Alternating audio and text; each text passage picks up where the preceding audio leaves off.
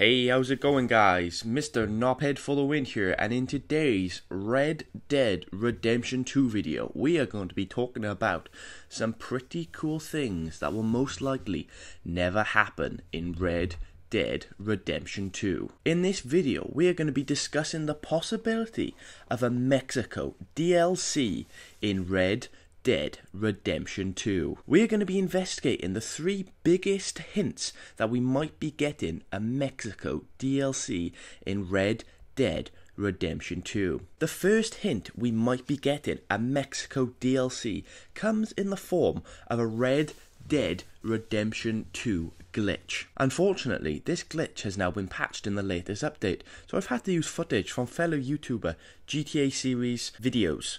Check out the full video, which will be linked in the description below. But before this was patched, you used to be able to glitch yourself into Nuevo Paraíso and explore a low-resolution Mexico, which, if you ask me, is pretty cool. And it's really unusual that you can explore without the risk of falling through the map or without running into any kind of invisible wall. However, Nuevo Paraíso is a massive wasteland, and the only building to explore is El Presidio. But it does ask the question, could Rockstar be adding a Mexico DLC into Red Dead Redemption 2? The second hint we are going to be discussing today comes from the Red Dead Redemption 2 Ultimate Edition. For those of you who are too poor to own the Ultimate Edition, it comes with a physical copy of the map, which is a little different from the map you get with the Standard Edition. I'll put a picture on screen now. If we zoom in on the bottom of the map, it does actually say Mexico. Why would Rockstar include this if they didn't plan on including Mexico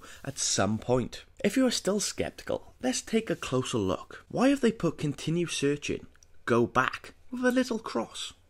I think they might be teasing us with a potential Red Dead Redemption 2 DLC. And the final hint of a Red Dead Redemption 2 Mexico DLC comes in the form of Rockstar insider Yan2295. If we look back at his Twitter feed from earlier this year, May 3rd at 1:10 AM, he tweeted #RDR2 with a Mexican flag emoji. What could this be hinting towards? I think this pretty much confirms that we are going to be getting a Mexico DLC in Red Dead Redemption 2. What do you guys think? Let me know your thoughts in the comment section below. That's all I got for you guys today. If you did go on to enjoy this video, a like rating of course would be incredible, and subscribe to my YouTube channel if you like daily Red Dead Redemption 2 videos like this.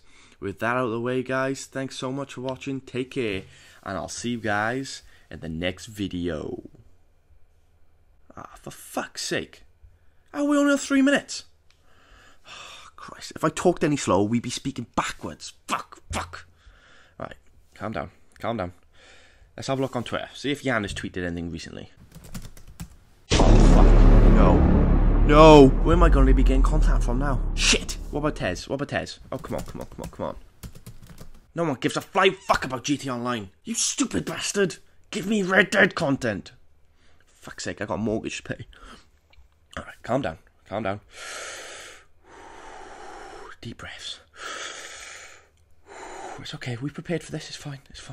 What about the newswire? Yes, the newswire. Right, that's always something interesting. Oh, yeah, they're giving away free cash. That always gets good views. Oh, fuck, I've only made 3 videos on that. Fuck it, I'll just add a 5-minute outro. See you fucktards in the next video. Peace.